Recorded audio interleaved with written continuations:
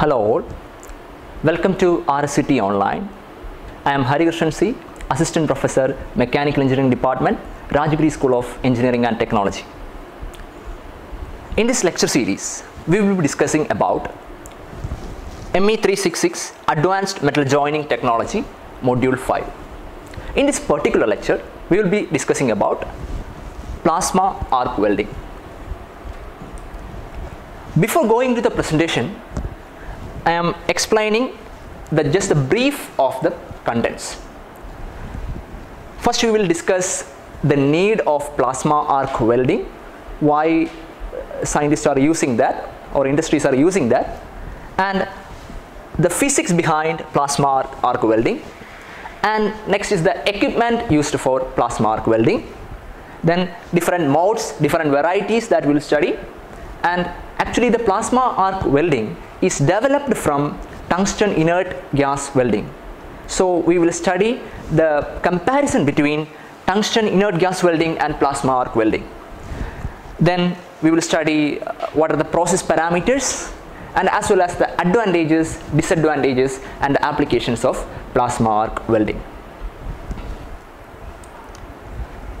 Actually, going to the physics, plasma is the fourth state of matter. There is when a gas, there is an interesting parameter about plasma is, if anybody is asking you that which is the most present state of matter in the observable universe is, in fact, it is 90% of the matter is plasma. So it is the most present form of energy state of matter in this observable universe. How it is formed? When a gases, electricity passes through a gas, then the gases get ionized. And when we are improving the rate of ionization, positive charge and negative charge separates. It gets separated to cations and anions and charged atoms and differently mixed in the mixed state. So it provides high electrostatic force for the mixture and it gives high energy state. So this mixture can be used for some mechanical applications. What are the applications? Plasma state can be used for metal cutting, metal spraying and welding. Here, when we are trying to make plasma, we will be using electricity to convert a gas, a compressed gas or a normal gas to plasma. Going to the history of plasma arc welding, in 1881 they invented plasma torch, but it not used until nearly 45 years later. In 1925, first plasma test device was discovered, and in 1953, Robert M. Gage invented plasma arc welding. There is an interesting fact in discovery of plasma arc welding, but he was behind another problem, and he was melting titanium ingot and using an arc, and he used some shielding gas to protect it. And he found an interesting observation when he is doing this process. The gases, the color of the flames and the color of the arc, there he finds some correlation between that. And he studied on that and he converted or he passed these two through a nozzle. And he find some high energy state when he passed these gas and arc through a nozzle.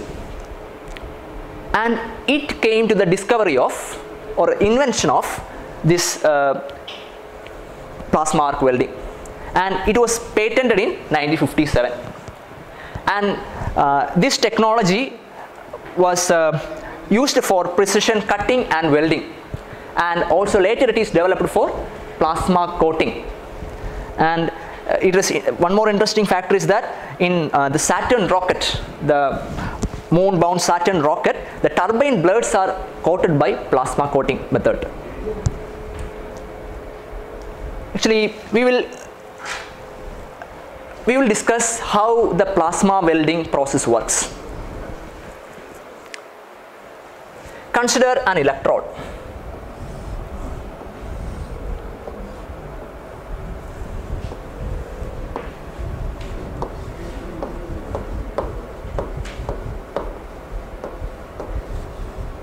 And this is supplied with a plasma gas.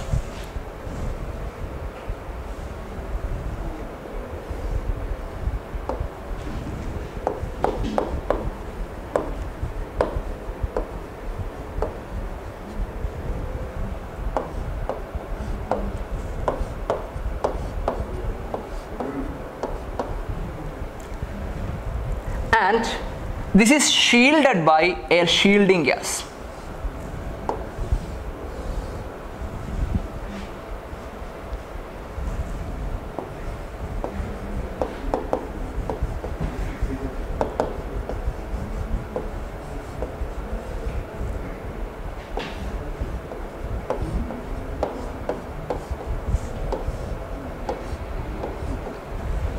And the electrode is connected with negatively charged DC supply, and the workpiece is connected with positively charged. This is the route map of this process. Here a plasma is supplied here, and electrode is here, and when it passes through the nozzle, some arc is produced here. And the neat diagram I will give in the next slide.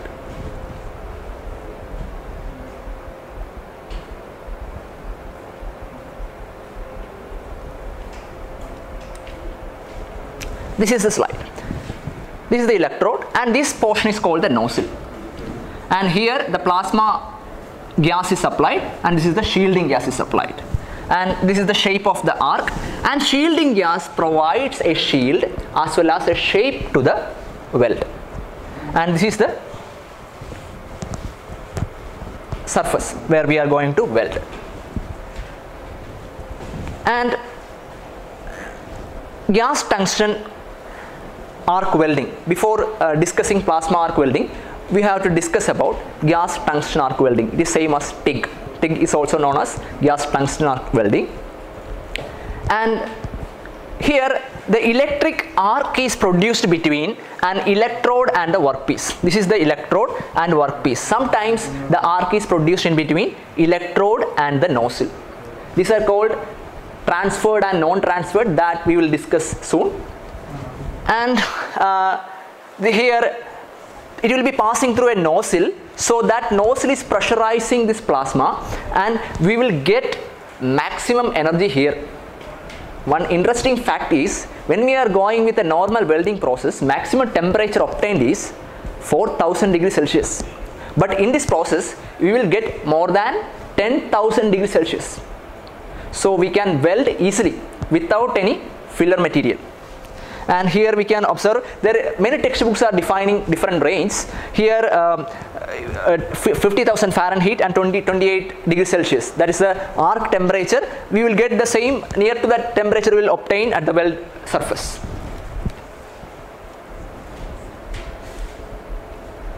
And we will define plasma arc welding. Like any welding process, we will be defining this. It is a welding process, or it's an arc welding process, where the coalescence is produced by heat obtained from constricted arcs set up between electrode and nozzle or electrode and job. Two types, either the arc set up between electrode and nozzle or electrode and job.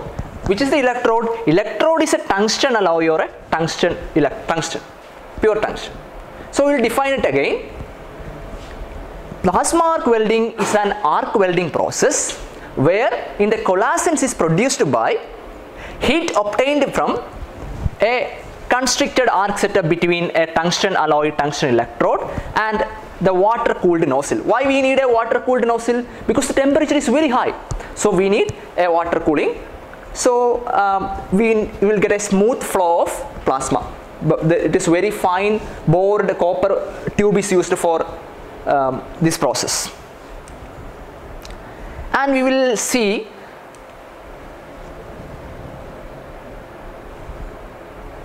the video of plasma arc welding. Here a person is operating the plasma arc welding torch, and he is trying to weld a T-joint of a pipe, and this robotic arm is contoured with this pipe. So he is just moving this, just starting an initiation command is giving, but is automatically moving. It is contoured with the surface, so it is moving in the surface, and we can see the finish obtained here. Very fine finish is obtained. If you are going with any natural process, there will not get that much finish, and it cannot be finished in that much faster. So in this process we will get a smooth finish in minimal time. That is the advantage of plasma arc welding. And we can obtain a leak proof joint also. We can vary the thickness of the plasma arc welding by varying current or the plasma gas velocity, and we will obtain a smooth finish here. Here you can see how smooth he is welding, but we don't need a skilled labor for that also. The machine know how to contour that. Just a start and stop option, and definition of the contour is just required for this process. And we will define the variants of plasma arc welding. One is transferred arc mode and non-transferred arc mode. Transferred arc mode and non-transferred arc mode, where the arc is, if the transferred arc mode, electrode and workpiece, arc is struck between electrode and workpiece. In non-transferred, electrode and nozzle, which will be higher temperature. When the arc is struck in workpiece, it gives high temperature and high energy. So arc is struck between electrode and workpiece, used for high speed welding because high energy is delivered there. And it is used for common ceramics and aluminum alloys, copper alloys and titanium alloys, nickel alloys, etc. We can weld using transferred arc mode. Non-transferred arc mode, in this non-transferred arc mode, electrode and nozzle is the term. Electrode and nozzle is important, and arc is struck between electrode and nozzle. And very important thing is, this is the figure, this is the transferred arc mode. Three things to note. One, the arc is formed in between electrode and workpiece. Here arc is formed between electrode and the nozzle. Second point, the positive and negative and positive charge, where the positive charge is connected here, positive charge is connected to the workpiece. Here the positive charge is connected to the nozzle. And third point is depth of weld, depth of penetration. Depth of penetration is high in transferred arc, and non-transferred arc depth of penetration is less because the tail flame or plasma effluent is touching the surface. And different modes, we can use either microplasma or medium current or keyhole plasma. In microplasma, the microplasma arc can be operated at very low welding currents. Why? Because when we need a thin weld, we will be reducing the current and decreasing the width of the weld, and we will obtain a proper weld, proper deep weld. And the dimensions of the weld and arc is given here. And next one is medium current. And if we are increasing the current of the plasma, then there is a chance of turbulence is there, but we need a controlled atmosphere to minimize that. Next one is keyhole plasma. Keyhole plasma is when we studying the laser welding, it is very known process. The keyhole shaped weld is obtained because deep penetration is obtained and surface tension, the weld base is going behind, and that is the keyhole welding. For the keyhole plasma, the current used is over 100 amps. and micro, medium and keyhole is separated with the current range 0.1 to 15 and 15 to 200 and over 200. In some textbooks it is given as 0.1 to 10 and 10 to 100 and 100 and above. Both are it's a classification of a range, don't worry. And next one is the key process variables in plasma arc welding. First one is current. We studied about microplasma, medium and high or keyhole plasma. In current may vary from 0.5 amps to 1200 amps, and it may be constant or pulsed frequencies we can apply. And gases, we have to apply plasma gas and shielding gas and some alternated gas to control the surface quality as well as different types of welding, and the type of AC wave used. And for aluminum and magnesium we will be defining some particular waves. For different material we have to define the peaks and structure of the wave that we can give using some controlling supply. And welding current and pulsing, that's the same. Current pulse is also important. The rate of current pulse can be improved and the weld quality can be controlled. And gas flow rate, how the gas flow is given to the surface. If the higher rate of gas is supplied, high energy density, so higher material fusion rate is happening. Now we will discuss the difference between plasma arc welding and tungsten inert gas welding. Actually, plasma arc welding is an advanced version of tungsten inert gas welding. Tungsten inert gas welding is also known as gas tungsten arc welding, GTAW, in which there will be using an electrode and a shielding gas. Here in plasma arc welding we will be using two gases, which are the plasma gas and shielding gas. And here in tungsten inert gas welding we will be using only shielding gas.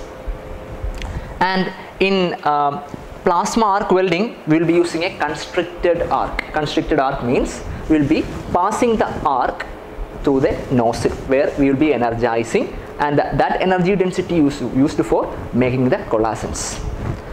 And the temperature is about 11,000. Here here we are using a constricted arc. In the case of tungsten inert gas we will be using an open space. There is no particular design nozzle is used. Here we are using a constricted arc for making the coalescence. And temperature about 11,000 degrees Celsius in plasma arc welding. We know that in tungsten arc welding the temperature range is around 4,000 degrees Celsius. And here we have deep penetration is achieved. Tungsten inert gas welding we have less penetration is obtained in thick. Here no filler material is required. There may or may not be, we will be using filler material in tungsten inert gas welding, because here the temperature is very high. The temperature itself can fuse the metal and join them.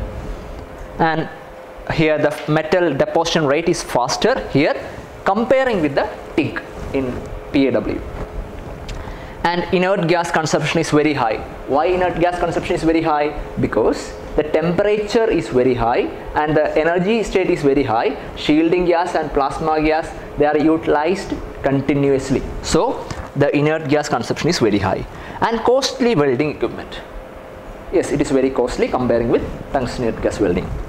Then cutting of hard and brittle material is possible because the temperature is very much flexible. So we can use this technique for cutting hard and brittle materials. Then we will discuss the advantages of plasma arc welding. First we will discuss about the metal deposition rate. Metal deposition rate is very fast. In the previous video we discussed about how fast it can weld some complex welding processes. It permits faster metal deposition rate and arc travel speed, so we can do it faster. And penetration. Here the penetration is uniform and we can obtain high welding rate. Then we will discuss about the stability of arc. Stability of arc is excellent and the welding quality is also excellent. Stability of arc is very, very important for the surface finish. So here the stability of arc is good. Then we can control the pulses and control the arc, and stability is very good. We will get radiographic quality weld because the stability is high. We will obtain high quality weld in this. Next we will discuss, we can weld steel pieces up to about ½ inch thick. That we can in the normal process in this dimension, welding up to this dimension is a little difficult. Using plasma arc welding we can obtain that thickness, and this can be converted semi-automatic as well as automatic, because when we are using semi-automatic or automatic, we need not use a skilled operator for operating the machine. Where a semi-skilled operator can also operate this. Just robotic arm can be operated and we will get an automatic process. And process very, very fast and clean. From the video we observed that. And requires less operator skill due to good tolerance of arc that we all discussed. And high penetrating capacity. Why it is high penetrating? Controlling the velocity of plasma and controlling the current, we can vary the range of energy density of plasma. Like that we can control the welding process. Then we will discuss about the disadvantages. Here in this process, infrared and UV rays are produced, so it is little hazardous. So we need to shield this perfectly, otherwise it will be harmful for the operator. And next we will discuss inert gas consumption is high. Why it is inert gas consumption is high, that also discussed. Inert gas consumption is high because the temperature rate is very high, so for shielding it consumes more inert gas. And high power electrical equipment is required. As we need a high energy density, we will go for high current, so we need high power electrical equipment. And high noise around 100 decibel, and weld only up to 25 mm thickness. And high distortion and wide welds. Wide weld because wide weld means width of the weld. When the heat is high, it may affect increase in heat affected zone. That may lead to wide welds and more chance of electrical hazards. What are the applications in aerospace industries as well as marine applications? We are using this. As we discussed in some turbine blades, we are using this. Stainless tubes and pipes, welding mostly applicable for electronic industries, and tool and die processing we are using because the temperature is very high. The harder and brittle materials also can be processed, so we can wide range of applications are there. And this is also used for coating the turbine blades, this method, because as we are increasing the temperature we will get a fusible spray, so the coating process also can be obtained. In Saturn rocket, the turbine blades are coated using plasma process. And some typical example of welding is aluminum, titanium, steels can be welded. And some researches are going for the cast iron, nodular iron, and related to cast iron ranges. And nickel, silver, bronzes, brasses and lead zinc researchers are going with this, and there is possible but not popular areas are mentioned like brasses, nickel, silver, lead, zinc, etc. So for references you can check these areas. Richard a little welding and welding technology, and we will meet again with another lecture video. Stay tuned. Thank you.